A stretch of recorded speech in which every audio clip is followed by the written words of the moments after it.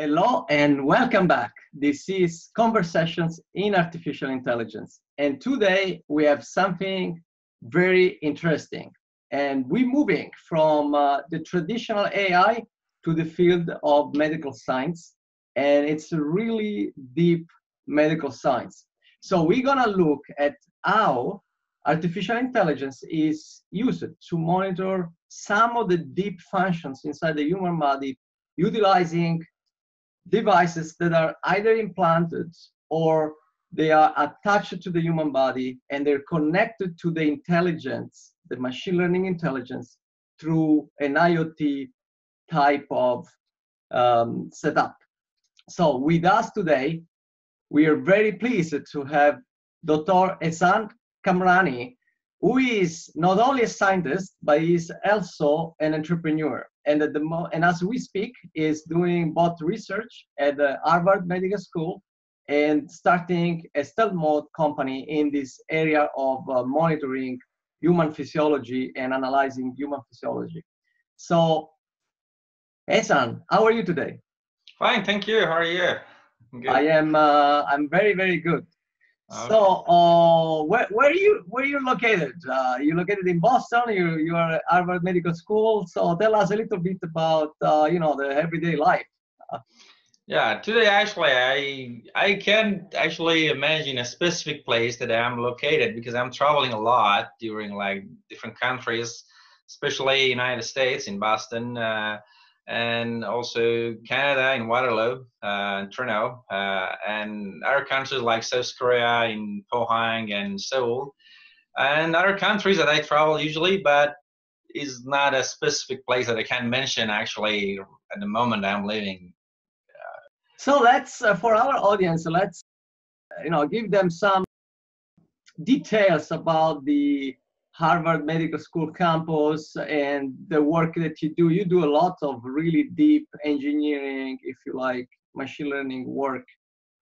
How does that fit into a medical campus? So right now, everybody, like when you're thinking about artificial intelligence, if you're just thinking about connecting that to any kind of fashion and actually well-known kind of science and application that we are using at the moment, just kind of making it a kind of science fiction and making it a kind of a smart thing. Right now, everybody talking about the smart stuff, smart thing, like whenever, the vision, making it a smart vision, like a television making a smart television. And right now, when you try to combine the artificial intelligence with any kind of activity that we do in a campus and we do in actually the normal life we do every day, like so making everything more fascinating, making everything more fun, and at the same time making it more professional and technical in a science point of view, in a way that we are using that in the campus. Okay, so but do you think this is for making it interesting to the people that work there, or making it interesting to the world, or it's not about the trying to making that interesting? Is actually it is interesting. Like it's a kind of, so we just discovered that it's interesting. It's not something that we try to use artificial intelligence just to make things interesting. It's actually do, and that's like the nature of using artificial intelligence. It means that making everything to think, like and when you believe that you give the things that be able to think and be a smart is a kind of, you feel you are communicating with those, you are communicating with your eyeglass, you are communicating with your contact lens, you are communicating with your clothes, and you are communicating with every things that you feeling around, and you feel they are all passive at the first time. Actually giving them a kind of artificial intelligence, like it is gonna give them a kind of a life. So we are making things, I believe, live and smart, and make us able to communicate with them much more friendly and easily by making them smart. And that's why I believe making things more fun and making things more interesting, because that's communication. You can communicate with everything by giving them a kind of a taste of the artificial intelligence. That's the way I see that.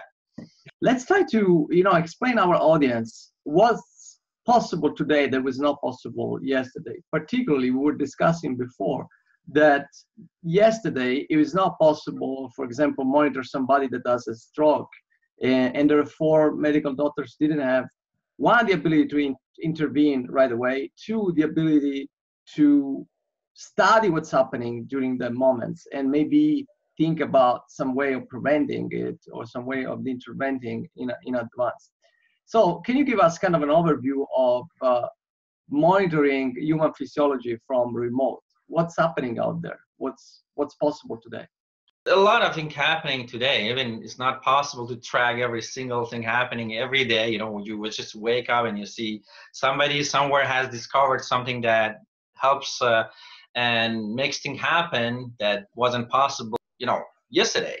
So, but in general point of view, the way we see that by looking at the past and right now and the future of this kind of technology is that what has been happening as a result of all of this innovation around us, especially by using the artificial intelligence in biomedical applications, is that the diagnostics and treatment both actually have been more precise, have been more efficient, and have been more real time and even cost effective. Like using this technology, we can get as much as information that we want precisely from the everywhere that we want and every point that we want. It doesn't need the patient that go in person to hospital to actually use specific devices there to actually extract information and record the necessary information. You can do that in home. You can actually send the information using a very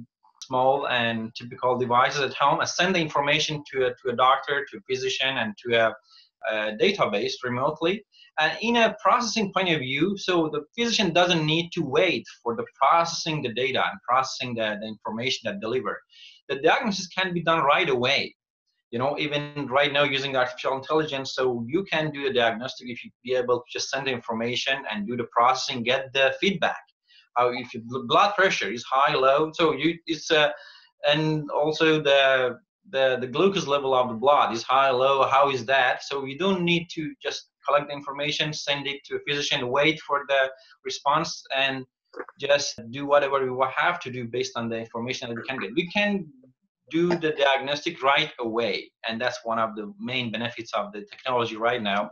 And also about the treatment as well. Like, by the way, we believe that the treatment is important, but the technology has helped a lot more in diagnostic rather than the treatment, and I believe that's even more important in healthcare technology. And what is important, actually, both the treatment and diagnosis are important, but diagnostics is much more important than treatment. That's why a lot of more focus and a lot of more actual attention has been more on a diagnostic side to get as much as information that you want, to process that right time and get a very precise and accurate diagnostic based on those information. So that's what we feel it in our day-to-day life, that we can get diagnosed more precisely, more quickly, and based on that we can get the treatment right away. So that makes the treatment even more efficient compared to what happened before. And in general point of view, it has improved the quality of life for everybody. We can feel it. It's not something that we can say only we in academy or we just like the researchers or physician can feel that. I believe that everybody in the world can feel this kind of a change by seeing this kind of improving in their quality of life based on this technology being involved in their day-to-day life. So the main cost through this process go from like let's say traveling and traveling the patient. The patient should go to the hospital, should wait for a long time to get diagnosed and to get to see the physicians. That's one of the parts that by removing this part from the healthcare process, we can actually help a lot of transportation and waiting time in the hospital, the crowded people in the hospital. Those are all paperwork stuff that are, I believe, is just not necessary, but that's one side of it. Another side of that is to, you see, sometimes the physician, based on the information that they receive from the patient, they cannot make a right decision. So they ask a lot of biomarkers to be detected. So they send they send the patient to, let's say, to have the ECG, to have the ultrasound, to have the MRI, to have to see which one of these actually imagings, which one of these information can help the physician to make a right decision. But using the artificial intelligence, we can go right to the point. So we don't need to ask physician to do a lot of actually different imagings, because that's cost for both the physicians and the healthcare system, because all of these, they have to be done, but not necessarily. So they are just a redundant information. By using artificial intelligence, we can go based on a very preliminary information that we can see from the patient and we can hear from the patient. We can go right to the point. If MRI is the most important thing that we can diagnose only based on that, we just do the MRI. If the ECG is the only important part, so we just do the ECG. And even beside that, the period of those measurements is important. So the type of measurement is important. We are going to do MRI, we are going to do ECG, we are going to do EEG. And even if we decide, okay, the EEG is important, how long we need that EEG to be recorded? How long we need that fMRI to be recorded? How long we need the heart rate to be monitored? And that period of time, that costs a lot of time and money for both, again, the healthcare system and the patient. But using the artificial intelligence, we just record, and also real-time monitoring, and we just record the most important portion of the data. So we don't need to monitor the patient for 24 hours. We just monitor that and get information in just like the right time that we need the information. So that's also actually very important in both time and cost for both patient and healthcare technology. And also, again, using this real-time monitoring can give us like more, actually a quicker decision making. Decision making is really important and actually affects both, again, the healthcare system and a patient, to make the decision as soon as possible. Because sometimes, we have a lot of issues and problems. Even if you have a diagnostic but not in the right time, you cannot help the patient anymore. The physician can't do anything anymore. But using this real-time monitoring is not only just saving time, saving money, is also saving the life of the people, more efficient. So you can actually, using this technology, we can do the decision with much more accuracy, precisely in the right time, and that helps a lot. With this, what's possible today at eye level? Like, what physiology is possible today to measure at eye level, and what is still research or still far away? So we discussed things like blood pressure, sugar, but what's overall, what's possible and what's not possible? Like, let's give our audience a big overview, like a top line overview of what's possible and what's instead, and what it is instead object of research. About the type of the biomarker that we can actually detect from the patient, I believe there is not that much limitation today using the available technology. But the main, actually not possible today, is come from the communication side and security side. So still the infrastructures and also even both the hardware and software infrastructures available today to use to collect this kind of information, send them to the physicians and get the feedback, is come from more from the security infrastructure. So still the system need to be improved, need to be upgraded to deliver a more safe, more reliable and more accurate actually communication between the patient, which is remotely monitored, and the physicians or hospital that is receiving the information. So that's one of the main challenges today that still not possible. A lot of people are working on that side. And the second is about it's not just about the type of information, as I said, it's about accuracy of information. Even not remotely, even in person, if you go to the physician, if you go using the available devices, even for a very basic information like the heart rate and blood pressure, those things that everybody may believe that they are easy to measure and maybe they can do that even in the hospital. But still we have challenges and still we have a lot of problems with the accuracy of those kind of devices. I mean, like, we are not going to talk about a novel technology, a novel diagnostic, not even, let's talk about the heart rate and blood pressure. Even those, if you use different devices, you don't see actually the maybe a reliable information and the same information if you just change the device from patient to patient, from device to device. That's one of the main challenges. Not that actually we have it even in person monitoring, that can be multiplied and that can be magnified when we do the remote monitoring.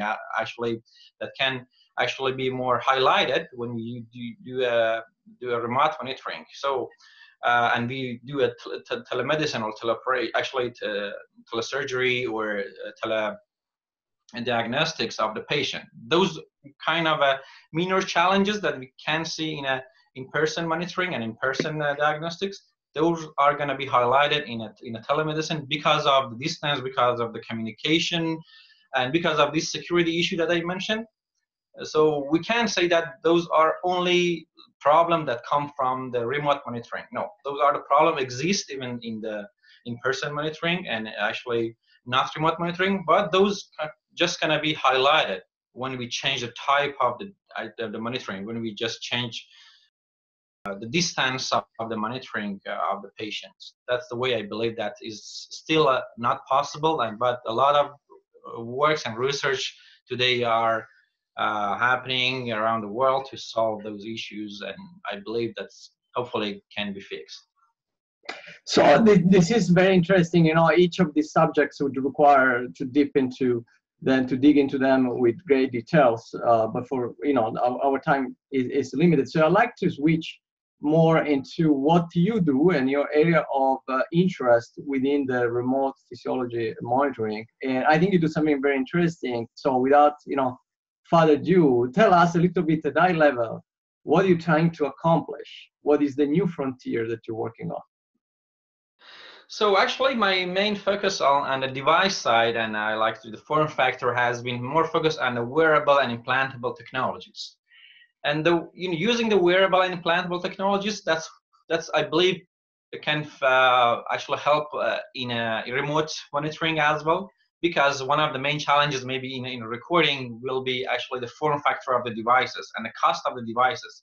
If you want to have the device in house, you can't pay like a couple of $1,000s just to have a device to send the information to the patient. So we using this technology, we can have a very small, very cost-effective devices that patient can have with them like everywhere in the house or wherever they do, can wear the devices, can have the devices with them wherever they go with a very low cost. So that's have been my main focus, working on this technology to make every devices that can be weared by the patient or can be implanted in the body of the patient with the minimum intrusion and minimum issues, minimum problem with the patient, and that has been one of the main focus of the form factor side. But in the technology side, my main focus has been optics and photonics. So using the optics and photonics in medicine and biology have been around for a while, but one of the main benefits of using light for both diagnostics and treatment is that it is one of the main technologies that can be used for long term with no side effect, comparing to the other electrical or magnetic devices that are available that the people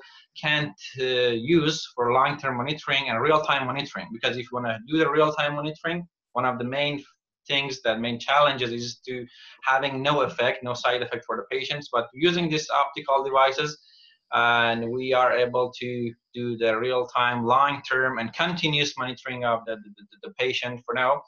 And also in the processing side, what I have been doing for processing the information that we can get from these wearable implantable devices and even optical technique that we are using, how we have to process this data. And I have been using the artificial intelligence to process these data that we are collecting using these devices and these technologies, and then make decision making based on those information. It means that we can diagnose the right time and actually in a very efficient way. Okay, Ehsan, this sector is very interesting because when healthcare and application to healthcare come into play, people are extremely interested into this. And what I would like to do now is go a little bit deeper and kind of identify the benefits of using implantable technologies. Why do we use implantable technologies, and when do we use implantable technologies to measure physiological parameters from human beings? So, as you know, the implantable technology can be used for both monitoring and treatment side, and also as artificial organs, replacing the normal organs and parts of the human body. But in a monitoring point of view, which I believe is the more main focus of this conversation, is that when we just want to have a continuous real-time monitoring of the patient, for sure we have to have a device attached to the person. So we can't use anymore the device in a hospital and technologies available in specific places. So we have to attach the device to the patient. So in that case, there is no way, instead of just using wearable and implantable technology, and in some cases we can't use a wearable, that's the only option is to go through the implantable technology to implant the monitoring device, the monitoring tool inside the human body. With what that, is one of such case? Sorry? What is one of such cases? One example. Okay, one example, like let's say that when we are going to have actually the stents. So we have a cardiovascular stent and actually gastrointestinal stents available in everybody's. So everybody in medicine maybe be familiar with that. So in such cases, we can't do any treatment. We can't use any other option instead of using just like catheters, or do a surgery, or using these implanted stents inside the human body. So there is no other way available. So we have no other option instead of just doing a surgery, open the body, place the stent inside the vein or inside the gastrointestinal part of the body, to actually keep that part of the body opened, and then monitor and track any kind of activity that happened there. Let's say for cancer, for the photodynamic therapy, and for other option, for other treatment that we can have in this case. So there is no other option available. So that we can do the monitoring and we can do the treatment real time and continuously, without having a patient in a hospital, without having a patient with physicians. So this is one of the option. Or let's say we have also a lot of other pacemakers, available. These kind of pacemakers, for example. They have to be attached, because they have to work real time. They have to work continuously, and they have to work precisely. So these actually the main factors of using and having obligation of using implantable devices, as I mentioned, is using continuous monitoring, using precise monitoring, and using a bedside and long-term monitoring of the patient. So with that, and to achieve these three in the same technology, in the same device, today, or up to date, there has been no other option instead of using the implantable devices that is going to be placed right away attached to the place that you have to have the device and have to have the monitoring. So how much of this is research, and how much of this is real applications today in the marketplace? For implantable devices is not only a research anymore today. So you can see a lot of implanted devices inside a lot of. Yeah, I specifically allude at the monitoring, at the real-time monitoring. How much of this is still, it's still object of research, and how much has it really flown into practical applications? So, okay, in part of treatment, yeah, it's more actually common to have implantable devices, but in a monitoring side, to be honest, these days still people try and prefer not to have, for diagnostic, prefer not to have a surgery to place place a tool, place a device inside their body, and they prefer to, if possible, using just even they can pay more to go to physicians, and they can even use an alternative of wearable devices. They can sacrifice some precision, but they prefer, because they are afraid of having a surgery to place the implantable device inside the body. Right now, more research is going on in this side to make it more, to implanting devices inside the human body, make it more actually less intrusive, make it less expensive, and make it more quick for everybody that has been actually using this device. So in the monitoring point of view, I believe still we are a little bit far from the real application of the implantable devices that can be used only for monitoring. But if the people have no other option, and if that's just like they would do the treatment, so they have no option, and they go with the implantable options, but not if just for the monitoring. They prefer not to do that. They are a bit actually afraid of that. What would be a situation, a diagnosis or a situation where it would be optimal and better than anything else to have an implantable device just for monitoring purposes? Why should I stick something inside my body? What would it give me? If, like, what is the one case where, let's say, the benefit is overwhelming, superior than the not putting it? So what I believe, and the way I see that right now, if you don't have to, and if that's not the only option, the people usually don't prefer to choose that option. But as I said, like,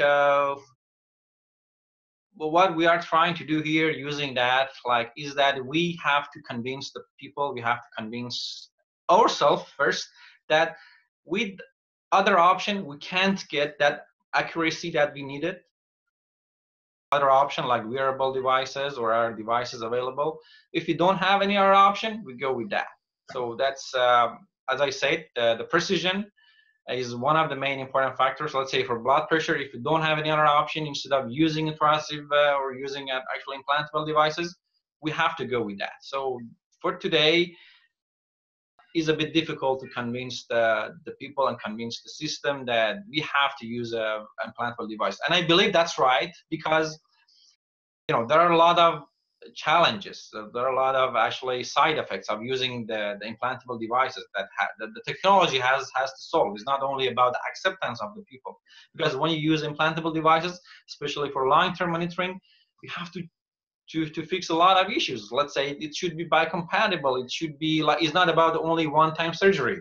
It needs maintenance. It needs regular maintenance. It needs actually to be monitored, to be checked every week, in some device every day. That be sure that the device that has been implanted in the body is in the right place. It's doing well. And even for, let's say, for actually the power supply side of these implantable devices is also important, because usually the lifetime of the battery is too short, and the way that we have to energize these actually devices is also challenging. So I believe is something about the technology that has to fix this issue, that we be able to deliver a very reliable and very efficient implantable devices to be replaced other options. So is a lot of challenge in both the technology side, the patient side, the physician side, and also, as I mentioned, about the security side as well. So that's definitely very interesting. It's a very interesting conversation. We have our limit in time here, and what I like to look into right now is, okay, so we have all these, some of them are pioneering technologies. Some of them are well-established techniques to monitor various functions in the human body. And the data that we collect, they go to this, if you like, machine learning intelligence. Now, what does that intelligence allow to do today that was not possible yesterday? Like, what is the benefit that usually it's brought about by machine learning? What is the one thing that you would say today is better than yesterday when we look at processing that data? So what I can say, if you say just there is not a unique word to say that, but if I have to say just one word, I can say independent diagnostics. The independent diagnostics and independent like healthcare, that's one of the important that can bring a lot of benefit with it. And is that, you know, when the device can independently be able to measure the data, process the data, and make a decision based on the data that has been collected and processed, that has a lot of value, and that save a lot of money, time, and actually a lot of, it can fix a lot of issues that are actually we are facing, the healthcare is facing today. So for example, even for implantable devices that you mentioned specifically, so what happens today is the implantable devices for monitoring collect the data, and those data are stored in the device, and those data has to be transferred to the physician or healthcare center to be processed later. And even with having that device implanted in the body, still there are a lot of, of course, a lot of other process that has to be done by other people, and that's make it difficult and make it time consuming, and actually brings a lot of cost for both the patient and healthcare system. But if you can imagine, if you have the implantable devices actually occupied and with built-in artificial intelligence inside it, that implantable devices can act as independent diagnoser for us, can act as an independent device that can do everything for us without the help of any other person, or without actually doing any other extra process. So that artificial intelligence based implantable device can collect the information, can do the diagnostic in a point of care without any other effort and extra, and can actually even do the treatment in the same place. So because right now, what the using the artificial intelligence we can have also that we didn't have before is helping to have a kind of device that can both do the diagnostics and also the treatment using same device, using the same place. That's something that actually one of the also the new benefits of using this artificial intelligence, that has actually, without that we haven't been able to realize using the previous and conventional technologies and devices that we had before. That's one word, but as I said before, if you want to explain that a little bit more, and if you want to look at the other benefits of using artificial intelligence, as I said, one of our stuff that come also with this independent diagnosis, independent medicine, independent healthcare systems, is that the accurate medicine, the precise medicine, precise healthcare, and also the on-time diagnostics, on-time healthcare providing, and also helping a lot in having a cost-effective device, having a more efficient device that can be used for everybody. And also, one of the other things that I mentioned is that makes, as I said, having artificial intelligence added to anything, any offline device, any normal device, is to make it communicatable, make it smart. It means that we are able to communicate with it. So if you have any biomedical devices, implantable devices, that we be able to easily communicate with it, it means that we are more comfortable with it. So we can more trust to those kind of devices that have been implanted inside the body, because we can communicate with them much more easily. So that's the kind of things that actually is on a social side as well, not only a technology side, not only a healthcare side. Is it make it easier to be accepted by the people? You know, is a bit difficult for people to accept the devices that it's complicated, is hard to communicate with. But using the artificial intelligence, we can make the device talk. We can make the device actually think. When we can make the device communicate with us and with other actually communication devices around us much more easily and much more efficiently. So here is, it's something that I like to learn. It's, if you like, it's a little bit more technical. And it's the following one. When we look at the machine learning aspects of analyzing the data and then come up with the diagnosis, is there research going on into really improving the machine learning, or most of the research is in incorporating the machine learning? So do you use specialized algorithms? Do you use new machine learning to do this type of applications? Or most of the research is basically trying to apply machine learning to this, try to apply existing machine learning to this sector, and maybe finding a way to consume less energy? Where is, like, where are the technical innovations around machine Okay, learning? so for sure, so to have innovation and to have an efficient device, we can't rely on available and conventional and typical techniques of the machine learning. What is Why? good about them? Why So we cannot? that's not enough. That's not enough, because what is good about the machine learning is that it's actually built itself. Like is like a kind of a, if you have an algorithm, if you use it for a specific application, you can come up with a new algorithm specifically more efficient and with that application itself. So it's going to be trained. So the training is not just going to change the way of using that technology. It's going to help you to come up with a new framework, be a new technique as well. So that's why we cannot just rely on just what is available. So yeah, we can start with that for sure, but especially for healthcare monitoring, so we have to come up with a new technique. The reason, as I mentioned, one of the main reason is that the nature of the artificial intelligence itself, and the second is that the artificial intelligence dedicated and actually more efficient for healthcare application hasn't been well developed yet. So we don't have any available model specifically and more efficiently works just for healthcare system, just for a diagnostic application.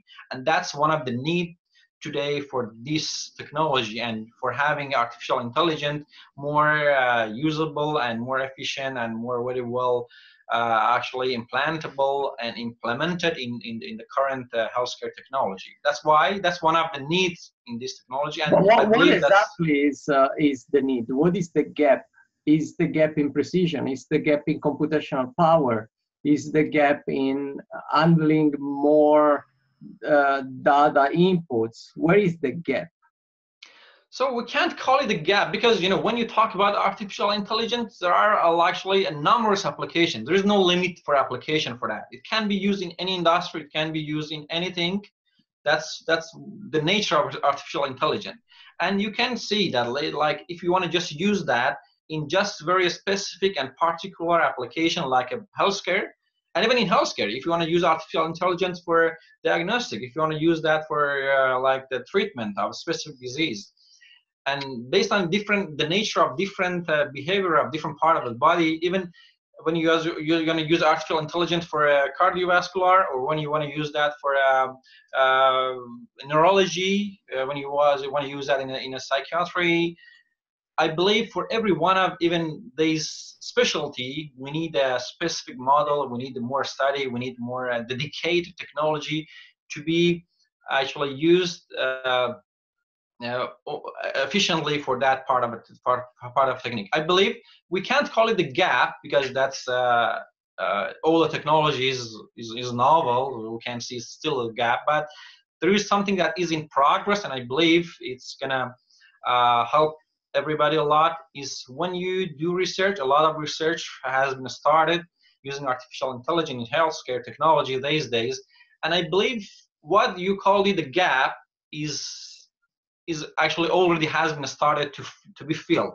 And that gap, if I call it the gap, is the like not enough research, not enough well developed, and not enough trust to artificial intelligence, especially in a physician side and especially in healthcare side, because still is a bit hard, is a bit difficult to convince the physicians, to convince the healthcare system that the decisions that the artificial intelligence system based is going to make is reliable, is trustable. And that's one of the challenges that I see is actually progressive and is going to be fixed hopefully soon.